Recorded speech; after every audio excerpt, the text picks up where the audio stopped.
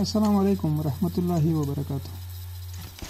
د هیله چې روغ او جوړ به په تیر درس کې موږ تاسو په SCM یا سپلای چین منیجمنت باندې بحث کاوه. د سپلای چین منیجمنت انټروډکشن ډیفینیشن په دې باندې بحث وکړو چې what is supply chain management. او ان شاء الله تاسو به اور باندې پوه شئ چې سپلای چین منیجمنت څه شی ده. نن راځو پاراډایم شفت ته. پاراډایم شفت په دې معنا باندې چې تاریخي سیر یې څنګه و یا د سپلای چین منیجمنت دغه چارې په څه ډول وي په تېرو وختونو کې. پري 1990s مخکې له 1990 نه اکثره چارې په سازمان کې یا په یو اداره تصدیق کې ټولې چارې د تولید ټولې چارې په یو تصدیق کې ترسره کېدې. یعنی دغه د خامو موادو د پروسس to output یا to final goods دا په یو تصدیق کې ترسره کېده او د دې تصدیق ټول د دې جنس ټول برخې په همدې تصدیق کې تولیدېدلې. یعنی ادب دا ده چې له 1990 نه مخکې دغه د تولید چارې اکثره په دې ډول وي چې دغه د تولید ټوله پروسه یو تصدیق په لاس کې وه. Most firms were vertically oriented. The firm's employees perform all functions from products conceptualization through final sales. یعنی د یو تصدیق د تولید چارې له کانسپچوالایزیشن یا د طرحې له شروع څخه تر خرڅلاو پورې تر ډیلیوري پورې دا ټول د یو تصدیق په خپل لاس کې درلودې. په یاد ولرئ انحصاري نه، یعنی د هر جنس تولید چې کېده دغه پروسه ټوله یو تصدیق په خپله ترسره کوله. که هغه اعلان و د دې جنس، که هغه د مارکیټینګ و د دې جنس، که هغه خرڅلاو و د دې جنس، که هغه ډیلیوري و د دې جنس، که هغه تولید و د دې جنس یا د دې جنس یو جنس خو مختلف برخې لري. د مثال په ډول باندې که تاسو یو بایک وګورئ په هغه کې چرم استعمال شوی ده، په هغه کې زنجیر استعمال شوی ده، په هغه کې مثلا پلاستیک استعمال شوی ده. نو په همدې ډول د 1990 څخه مخکې که د بایک مثال بیا تکرار کو وایو چې د زنجیرونه د چرم یې کاور یې پلاستیک یې دا تصدیق ټول خپله په داخل کې تولیدول. دا د 1990 څخه پخوا خبره ده. 1990 کې بیا څه شی؟ 1990 کې د ترانسپورټیشن مصارف د ترانسپورټ مصارف ولوېدل، کم شو. او دا د دې سبب څه چې دغه اجناس په مختلفو د اجناسو پارټس یا د اجناسو برخې په مختلفو ځایونو کې تولید شي. Transportation costs dropped so that the manufacturing could be performed anywhere in the world where the costs were appropriate. په دې معنا باندې چې د مثال په ډول باندې یو مثال بیا درته درکوم.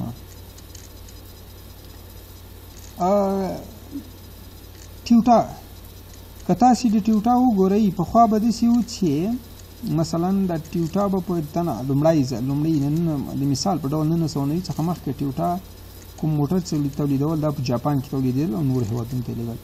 ولې 1990 نه وروسته داسې شو چې ټیوټا په نورو هېوادونو کې خپلې نمایندګیانې خلاصې کړې او ځینې پارټس یا د برخې په همغه ځای کې تولیدېږي، ځینې له جاپان نه ورته وړلې ځکه ترانسپورټیشن کاسټ کم شوی و. Outsourcing became a popular choice for manufacturing and assembly.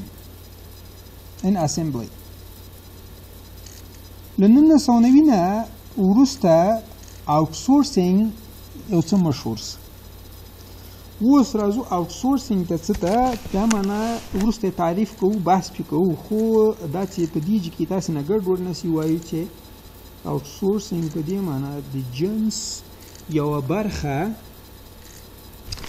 یا د خدماتو یوه برخه بلې ادارې ته په واک کې ورکول چې نسبت له تا نه په ښه ډول ترسره کوي دې ته outsourcing وایي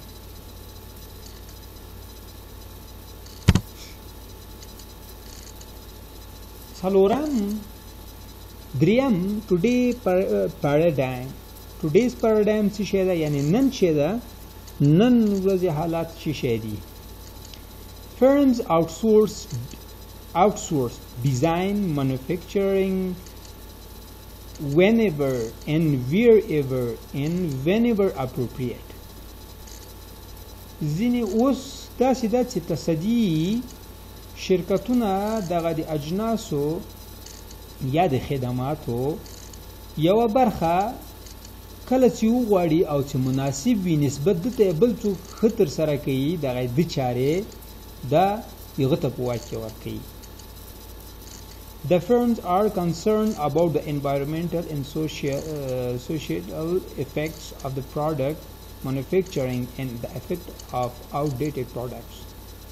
Corporate social responsibility, reverse logistic. Corporate social responsibility هغه responsibility دي چې یو شرکت یو تصدي د ټولنې په مقابل کې لري دې ته social responsibility وایي د مثال په ډول باندې یو تصدي یو جنس تولیدي دا باید هوا ککړه نه کړي دا باید د هغې ټولنې کلتور په نظر کې ونیسي دا باید د هغې ټولنې مذهب په نظر کې ونیسي دې ته social responsibility وایي reverse logistic and reverse logistic دوه اصطلاحګانې دي logistic یعنی د تا د اجناسو د ترانسپورټ موږ تاسو لوجستیک تیرو درسونه کې ویلي لوجستیک عبارت له د ترانسپورټ د اجناسو د خدماتو د ترانسپورټ څخه عبارت ده دا معنی چې څرنګه د خپل اجناس خدمات تصدي ته رارسوي ریورس لوجستیک په دې معنی باندې چې څرنګه کولای شي هغه ریټرن ګوډز په بیرته راوړي یعنی لوجستیک وایي چې د مثلا د یوې کمپنۍ لوجستیک په دې معنی فرض کوي چې دوی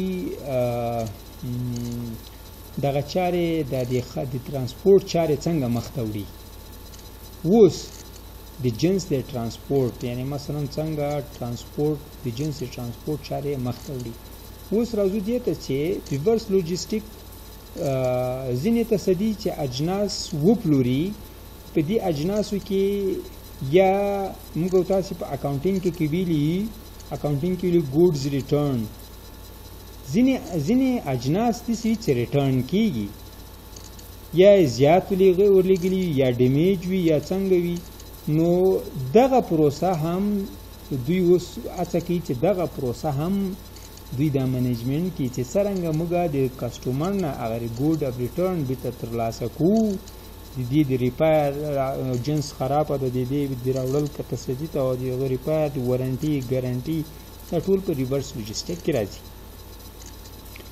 Often a product a user receives will never be handled by an employee of a firm whose name is on its label. د اوس که تاسو وګورئ یو جنس وګورئ دا به په دې به د یو مشخص جنس یو مشخص کس چې د دې ترسره کړی د هغه نوم ادب پیدا ده چې د دې نوم د هغه شخص چې د دې پروسه کې داخلي د هغه نوم به نه وي پیدا شوی ځکه د دې جنس په تولید کې مختلف مراحل طی کیږي او د یو شخص په نوم باندې نه جوړیږي د مثال په ډول که تاسو یو قلم وګورو فرض کو قلم په تصدیق کې قلم یو شخص نه جوړي یو ګروپ اشخاص په کاوه د قلم په کاور لګیوي بل ګروپ اشخاص په د قلم په سر باندې لګیوي په نوکه باندې لګیوي په رنگ باندې لګیوي نو که چیرې د یو شخص نوم دې ولیکي دا امکان پذیر نه ده، یعنی امکان نه لري، ځکه په دې پروسه کې مختلف خلکو ونډه درلودلې ده. اوس دا د یوې کمپنۍ د جنس په اړه باندې ده. اوس دغه موږ تاسې چې نیو پاراډایم وایو، نیو پاراډایم کې په نیو پاراډایم کې په دې معنا باندې چې یو جنس اوس چې تولیدېږي اکثره وخت د دې پارټس د یوې کمپنۍ نه وي، دا د مختلفو کمپنیو د دې پارټس تولیدوي. دلته partners across the globe are bringing the 70 together. په دې معنا باندې چې د بوینګ 70 پارټس چې دي دلته وګورئ، دې شي ته متوجه سئ تاسې. خدای دې وکړي چې ویډیو ایډیټ کېږي، کېدای شي بیا یو څه دغه کیفیت کې هغه راسې خو هڅه به وکړو چې د ویډیو ډېره خرابه نه شي. دلته که تاسې وګورئ مثلا USA، استرالیا، ایشیا، ایروپ، په دې کې مثلا دغه شرکتونه دي: بوینګ، سپایرټ، جي ای، ګوډریچ. بوینګ په کاناډا کې بوینګ، میسیر، ډوټي په ایشیا کې فیوجي، موټسوبیشي، کواسکی او کال اس ډي په ایروپ کې ده. په دې معنا باندې چې دغه د تیارې دلته وګورئ، دغه د تیارې مختلف رنګونه دغه تصدیانې په دغو د هیواد په د نړۍ په دغو هیوادونو کې، په دغو کمپنیو کې او په دغو غټو وچو کې تولیدېږي. دلته وګورئ د مثال په ډول باندې دغه انجین کې که وګورو دا کوم رنګ لري، دا انده معنا وګورئ دلته جي ای، په جي ای کمپنۍ په یو اس کې تولیدوي. په همدې ډول باندې همدغه ماشین په ایروپ کې د رولز رایس په نامه باندې یو کمپنۍ هم تولیدوي.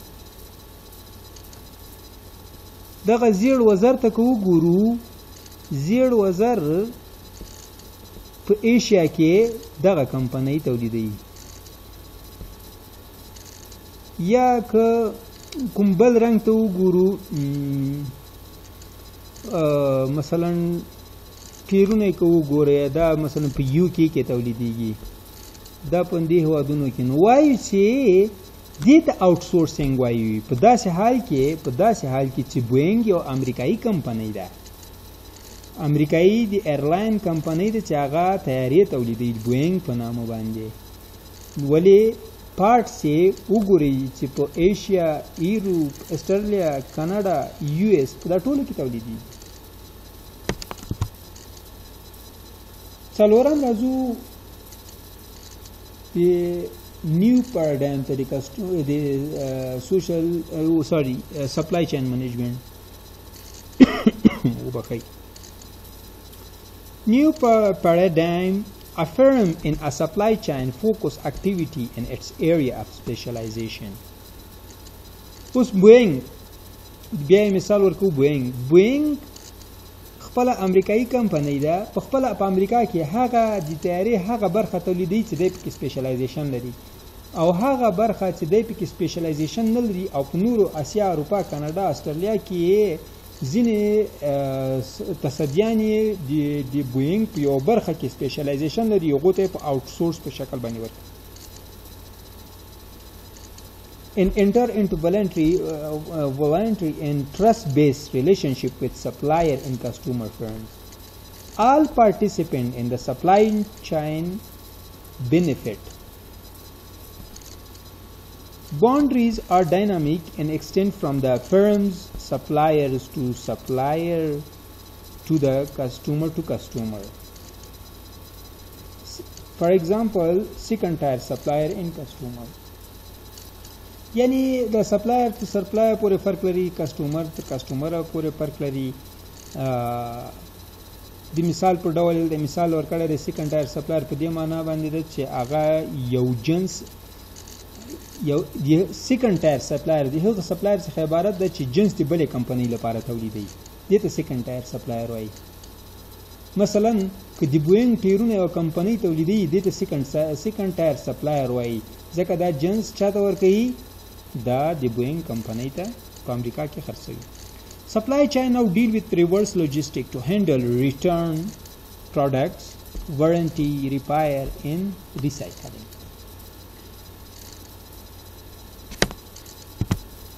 اوس راځو outsourcing ته.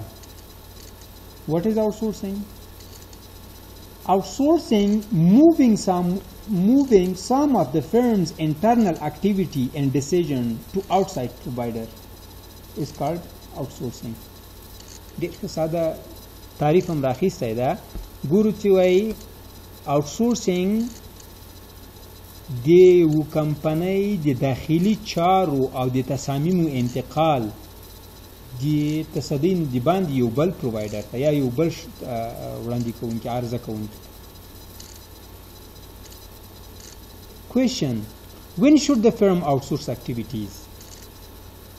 اوس سوال دا ده چې څو وخت یو کمپنۍ باید outsourcing وکړي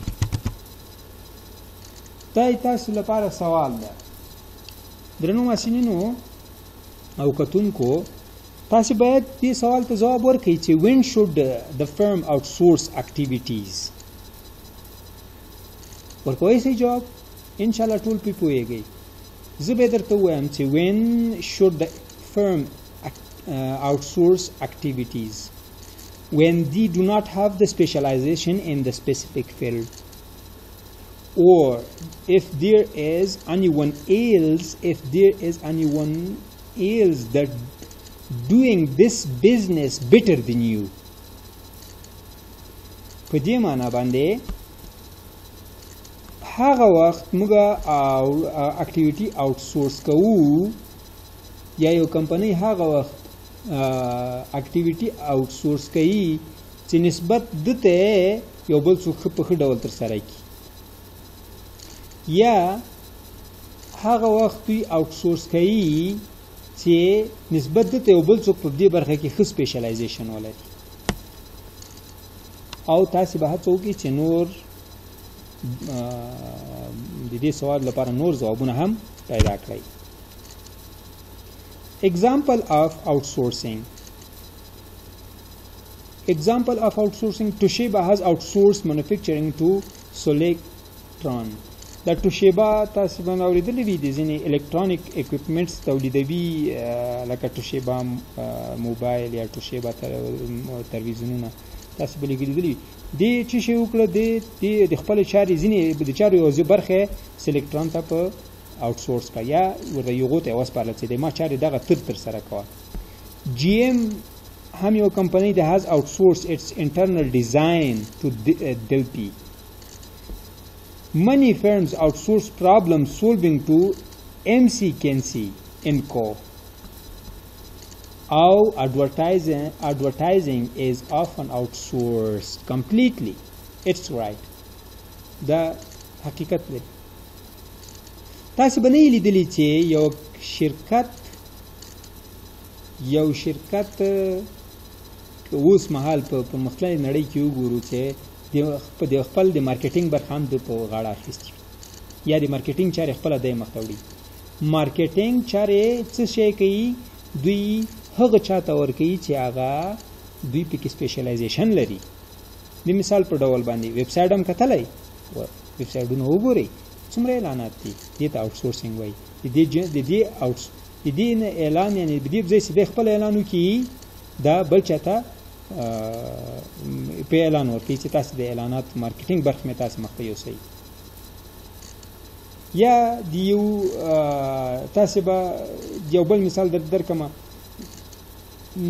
مثلا په مارکیټینګ کې یو شارټ ویډیو جوړول دا دوی د صدي په خپله نه کوي دا یو ګروپ ته ورکوي یا هغو خلکو ته ورکوي چې په هغه په اعلاناتو جوړولو کې سپیشلایزیشن لري Many companies outsource logistics and transportation. او ځینې وختونه د ترانسپورټیشن او لوجستیک هم دا شی کوي آوټ سورس کړی دا بل چاته په واقع ور کړی دا و دې موږ د نن ورځې درس تر راتلونکي پورې په خدای سپارم الله پامان